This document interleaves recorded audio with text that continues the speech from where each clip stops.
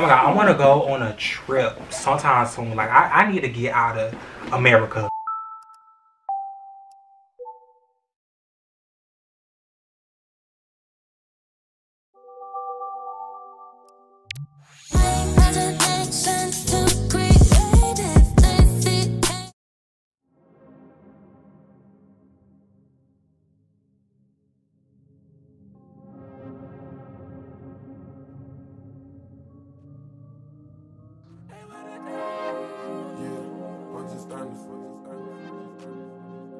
Got the club on smash.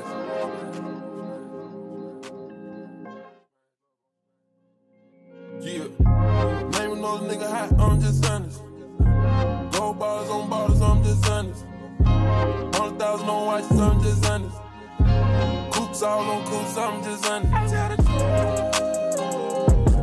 I keep a gang of bad bitches with me too. And we ain't never going back to what we used to do. I was gonna lie to you, but I had to tell the truth. I'm just being honest. My piss coming back dirty, I'm just being honest. Got bitch kissing on bitches, I'm just being honest. I'm a rock star for life, I'm just being honest. Got check on me right now, I'm just being honest. We done turned up and flat this one here, honest.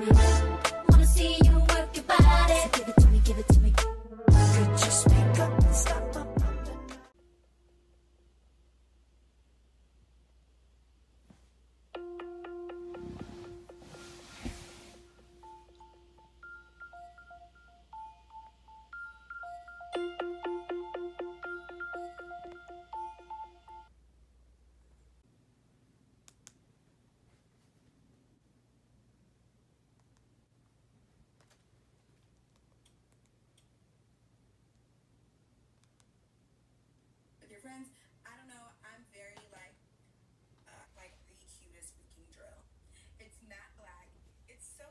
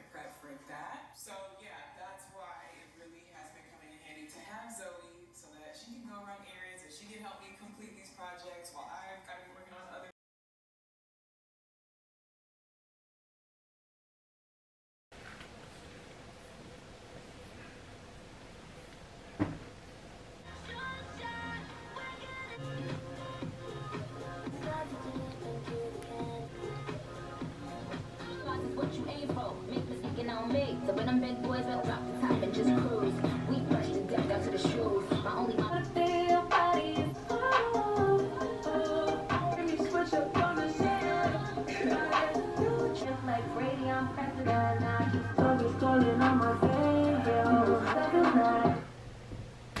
Wait, I know this is not an album reaction. This might be my new bop. This might be my new bop. Wait a minute.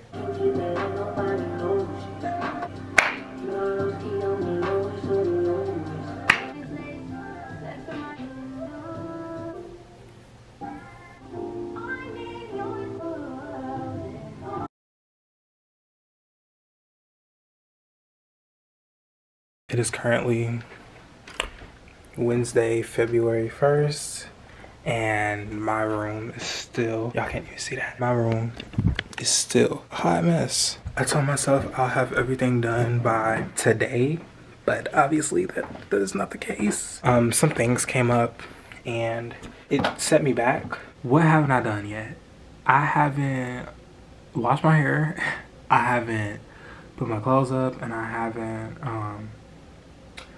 went through these boxes. So I have to do all three of that before I go to work tomorrow night. So tomorrow I'm definitely washing my hair and getting it done. But tonight I want to just get some stuff done so I don't have to like wake up and run around and do it tomorrow, so I can just focus solely on my hair. Tomorrow is definitely a hair day. Like, I've been pushing my hair back for like 2 weeks now. So I need to get my hair done seriously tomorrow. I want to do like a wardrobe audit kind of video, like redoing my wardrobe and, you know, buying new clothes. It just gives me an excuse to buy clothes.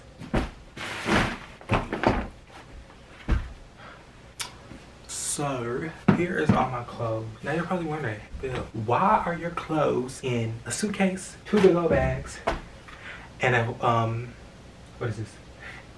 And a hamper? The reason why my clothes are like all like backed up is because a couple months ago, like, I kind of went through a little slight panic attack and decided I wanted to leave, but I actually didn't do it because I was like, where was I gonna go? First off, like, where was I gonna go? Yeah, I had like a little panic attack and I packed up all my stuff and I was like, I'm gonna go. But anyways, yeah, my stuff has been like sitting in these bags and stuff. Been over a month, 2 months. And you're just gonna watch me fold my clothes. Like, isn't that what people do now? They just watch other people do mundane tasks so they can avoid to do theirs. I wish I had like some questions or something. I should have like did a question thingy. I've been getting a lot of questions from my friends and stuff like, oh, how's Detroit going? How's living in a new state going for you? And you know, it's good. If you don't know, like, I moved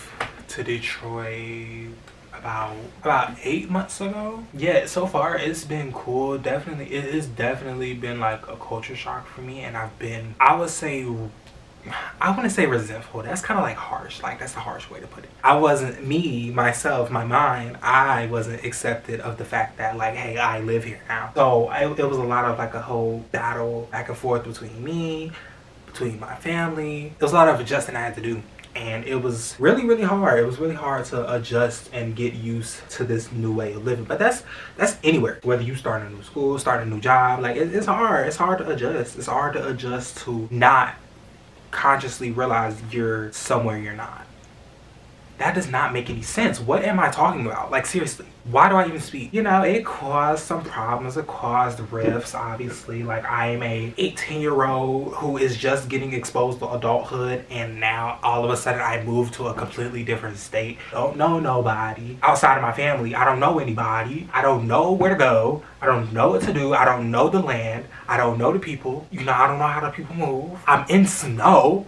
It's cold here half the goddamn time. Like, I would say for now, like, I'm good. Like, I'm really cool. I'm just chilling. I'm cooling. You know, I'm taking everything for what it is. And I'm just like really just trying to, you know, take advantage of every opportunity that comes my way. I'm figuring my way.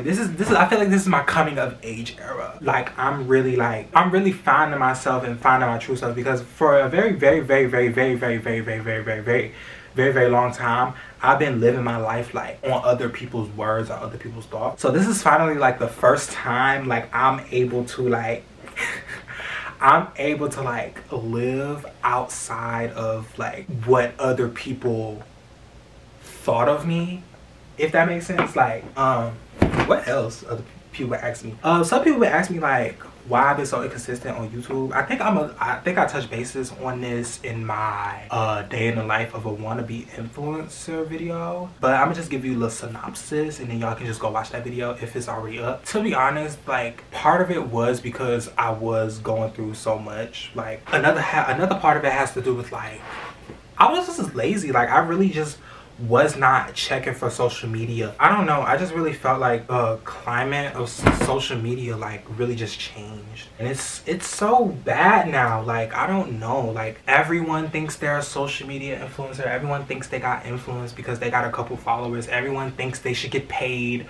for their content and for the shit they're making. Don't get me wrong, I believe like people should get compensated for the content that they make on their platforms, but it's also one thing to like say that, and then it's also another thing to say that and you're not producing adequate content on a consistent basis, you know, like, and you're throwing money into it. Like it should just make everything cool. Like no, if you're not giving like literally the basics of good content, then you should not be over here like expecting to get paid after you made one YouTube video or made one TikTok. Like, come on now, be for real with yourself. Be fucking for real. Be FFR. The climate of social media really changed, and I don't know, I was just trying to figure out like how should I navigate that and like what should I do, because I wanted to really kind of stop doing the reactions because I felt like the reactions weren't like me, you know, and my content has always been based around me. Don't get me wrong, I'm grateful for those videos popping off like they did. I just feel like I should move on to something else, and maybe in the future I might do it in like a different way, talk about music or talk about pop culture in a different way where it's not necessarily like, yes bitch, oh my god, you see that outfit she got on, oh my god, the wig is giving. Like it's not that, but it's more so insightful and you can actually learn from it. I keep bouncing off of that topic, the climate of social media. I feel like TikTok has won a lot. Like I don't know, like I like it. I like TikTok. It's cool sometimes. Like it's like some TikToks be funny as fuck. Like don't get me wrong, like TikTok be funny as fuck. But it's just I wouldn't necessarily say it's TikTok's fault. But I feel like it's the people on TikTok that just really be just getting on my nerves. Like it's people who go out their way to just like leave nasty and disgusting comments, and like it's just like, oh my god, do y'all not got nothing else better to do with your lives? Like, and it don't be kids. That's the crazy part. It don't be kids. The kids on TikTok be better than the freaking adults. It be these damn grown ass people leaving these nasty ass comments under these freaking people's posts, and I'm just like, oh my god, like what the hell? Suitcase done. Oh my god, I want to go on a trip sometime soon. Like I need to get out of America. I don't know, or I just need to get on somewhere, get on a plane. I don't care where it is. Like, I just need to get on a plane. Like I'm so tired of being at the house. Valentine's Day is coming up. We single as a Pringle still. People be asking me like, oh my god, how's dating? How's your dating life? Like what's up? Like girl, nothing is up over here. Nothing is up. Nothing is happening. And nobody's coming around. I get in like moments where like I don't give a fuck about like people and like wanting to date. Like I don't care about that. And then like there's some moments where I'm like, let me see what you're talking about. And then we get to talking and it's just like, you wasted my freaking time. You wasted my damn time. Dating for me is just, it's so ghetto. The dating scene is so fucking ghetto. Like I don't know what it is. Everybody want a relationship, but they don't want to do the relationship shit, including me. Like I don't want to be doing that shit. Like oh my god, that shit is so tiring. Like I can barely like deal with myself. Like what makes you think I want to deal with a whole totally different human being who got emotions and problems too? Like I got emotions and problems too, and I need to deal with mine. Like I can't deal with you right now. I can't, and I don't want to be around that. Like I don't know, I'm the type that likes to be alone. Like I like to be alone. Like I don't like under somebody's fucking armpit all the fucking time. Like you know what I'm saying? Like I don't like that shit. I don't know, was I not loved enough as a child? I don't know. I just, and then like the shit like these niggas be trying to make me do, like, it's so disgusting. Like, niggas ain't shit. Like, you niggas is not shit. Okay, y'all are disgusting. And I'm over it. I'm so over it. Oh my god, I remember this one time I was talking to this dude and like we was talking for like a minute. We were talking for a minute and then it just went sour real quick, real fast because we were on FaceTime one night. And I'll never forget this. Like this shit really like fucked me up. Oh my god. I really liked this dude. I really liked him. I really liked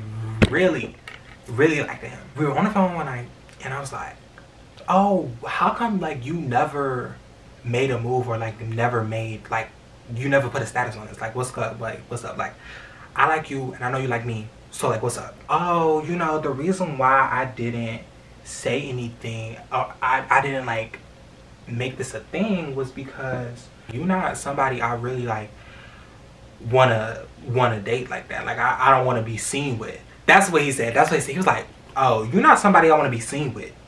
And I was like, huh? And I was like, okay, what you mean by that? Like, you wanna... And I said sarcastically, I was like, oh, I bet you want to be seen by, like, one of those typical Atlanta gays. Tell me why this motherfucker agreed with me. And I was just like, oh, wow. Wow. And he was like, oh, no, don't get offended, da-da-da. Wow. The nigga was too stunned to speak. I was like, oh my god. And he just kept going down the line and explaining. And I was like, what do you mean by that? Like, what do you mean? Yeah, like, I want to date somebody that's, like, when we walk into a room together, like, all heads turn to us. And I was like, what you mean? Like, I'm not a head turner? And he was like, no, you not, like, you don't got that look. And I was like, huh? What the hell? What do you mean? And I don't know, like after that, like I just really kind of like went, I don't know, kind of did with like with dating and shit. Cause I'm just like, that was the most self-centered, like narcissistic bullshit a person could ever say. What do you mean you don't want to date me because I'm somebody you don't want to be seen with? That's disgusting. Do you know how disgusting that is on so many levels?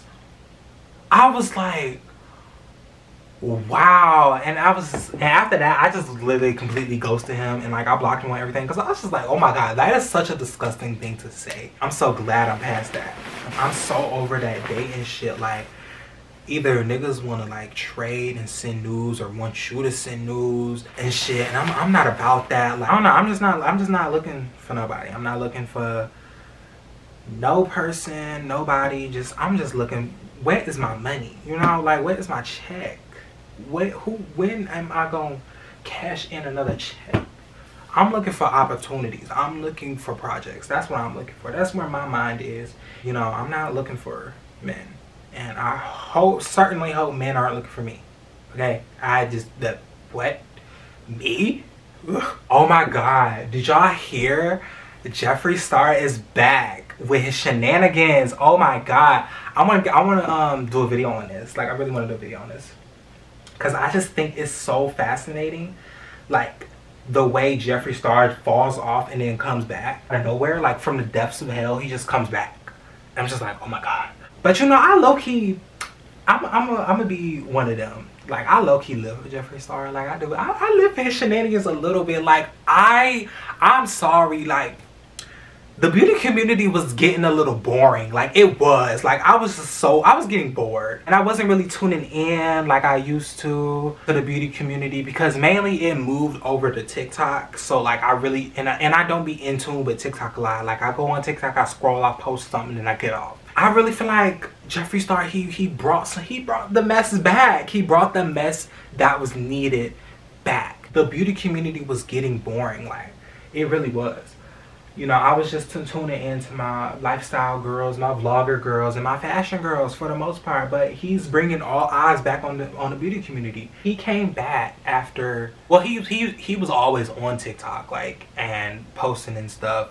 But he wasn't like being messy. Now, girl, he back on his mess, and I'm here for it. I'm so here for it. Now everybody's like dragging Michaela for her lies, and like, they're trying to cancel her or whatever. And I'm just like, okay.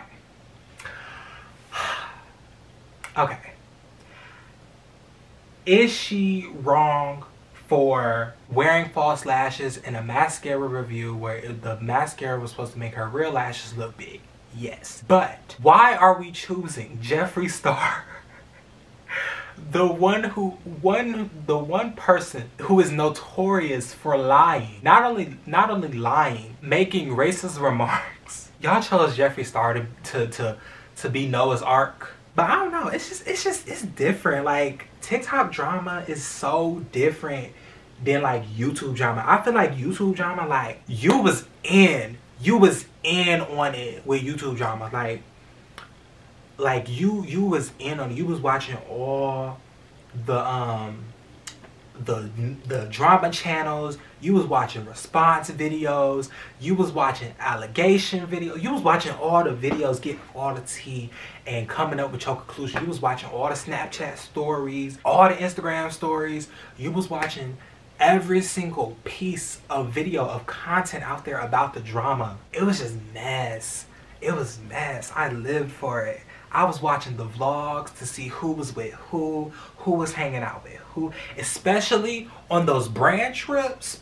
Oh my God. Recently, Tarte flew some TikTok girlies out to Dubai, all expense paid trip, and that threw everybody in a frenzy on TikTok. Y'all just be mad for nothing on TikTok. I'm just like, oh my God, like, I'm surprised so many people didn't know what a brand trip was. I've been knowing what a brand trip was since 2016. Like, I wanted to go on a brand trip, shoot. And everybody was so mad, like, oh, why did these girls get to go on a Tarte trip, and why can't I, or why can't this YouTuber? And I'm just like, y'all.